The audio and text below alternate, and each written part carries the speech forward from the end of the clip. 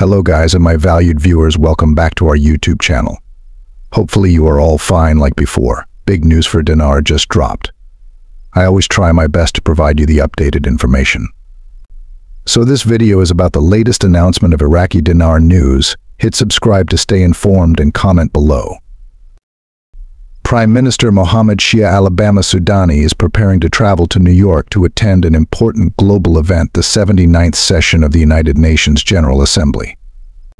The United Nations General Assembly is a significant gathering where leaders from around the world meet to discuss global issues and concerns, aiming to find common ground on a range of topics that affect various nations. Al-Sudani's participation in this meeting highlights Iraq's involvement in international matters and its commitment to being an active member of the global community. The Prime Minister will join other heads of state and government representatives in this annual event to discuss matters that are important, not only to Iraq but also to the broader international stage. The event is an opportunity for Iraq to express its stance on global issues such as peace, security, development, and cooperation among nations.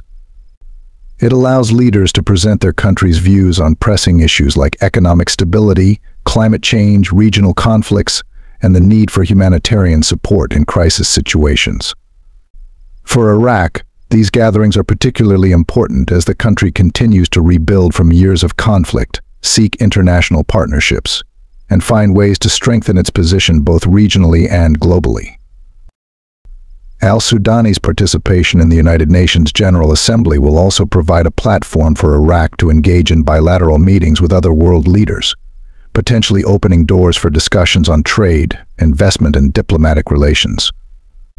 These interactions are essential for Iraq's foreign policy, as the country aims to rebuild its economy and infrastructure with the help of international cooperation. The Prime Minister's attendance is seen as a significant step in reaffirming Iraq's commitment to global dialogue and its role in addressing international challenges through diplomacy and cooperation.